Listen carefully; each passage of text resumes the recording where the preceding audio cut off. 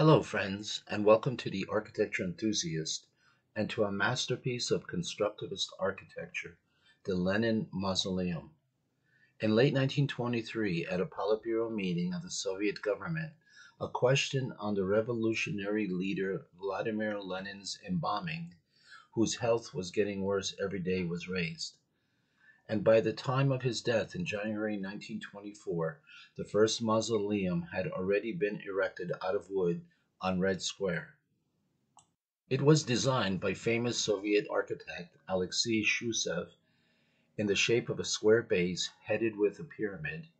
In spring 1924, two side stands were added. In 1925, however, an all-Soviet contest among architects was announced to see who could come up with the best mausoleum project for Lenin. Among the architects of the 117 submitted projects were Fyodor Shechtel, author of Yaroslavsky Railway Station in Moscow, and Lev Rudnev, author of the main building of the Moscow State University, as well as many more. According to the contest rules, the project had to include an inside hall with Lenin's body and an underground hall for a museum. On the walls, there should be decoration based on the revolutionary themes and the life of Vladimir Lenin. The mausoleum also had to match with the Kremlin walls and Red Square. The mausoleum was in the end to be an impressive sight and be the center of attraction for all eyes. In total, the commission narrowed the list down to the 25 most interesting projects. However, in the end, the commission decided to adopt Alexei Shchusev's version. The first temporary wooden building was opened in January 27, 1924, near the Senate Tower of the Kremlin in Red Square.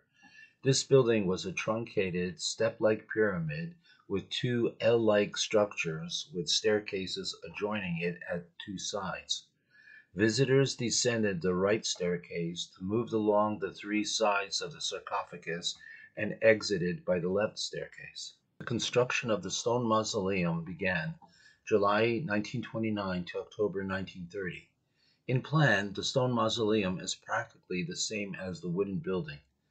Visitors enter the main entrance and descend the left 3-meter wide staircase. The walls are faced with labradorite into the memorial hall. The hall is cubic in form. Face length is 10 meters with a step-like ceiling. A wide black labradorite band with red porphyritic pilasters on it runs around the periphery of the hall. To the right of the pilasters runs the band of black polished labradorite with zigzag bright red smalta strips between them. It contains a vestibule, morning hall, and two staircases. Opposite the entrance is a huge granite block that was carved with the coat of arms of the USSR of 1923. Two staircases are leading down from the vestibule. The left staircase is 3 meters wide and takes visitors down to the funeral hall. The walls of the descent are of gray labradorite with a ledged panel of labradorite and black labradorite. The funeral hall is a 10-meter cube with a step ceiling. A black labradorite band runs across the entire room on which pilasters of red porphyry are placed. Next to the pilasters are bands of bright red smalta, and to the right of the smalta are bands of black labradorite. This combination creates the effect of flames and banners flying in the wind. In the center of the hall is a black pedestal with a sarcophagus.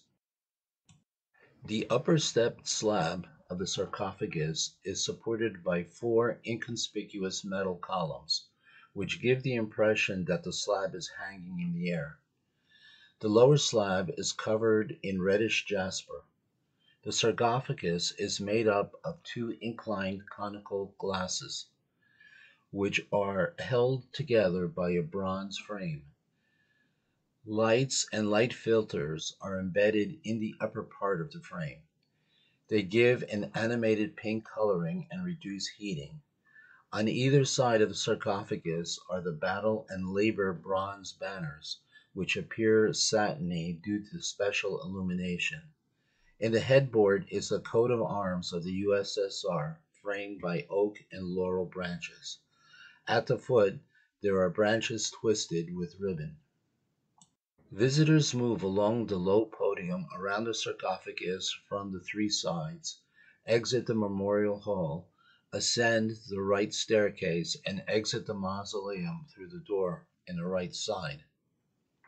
Constructively, the frame of the building is reinforced concrete. The walls are filled with brick and faced with polished marble, labradorite, porphyry, and granite. The length of the mausoleum facade is 24 meters, the height 12 meters. The top portico is shifted toward the Kremlin wall. In the wooden mausoleum, it was shifted to the front facade. The mausoleum pyramid consists of 5 projections of different heights. In the wooden building, there were 6.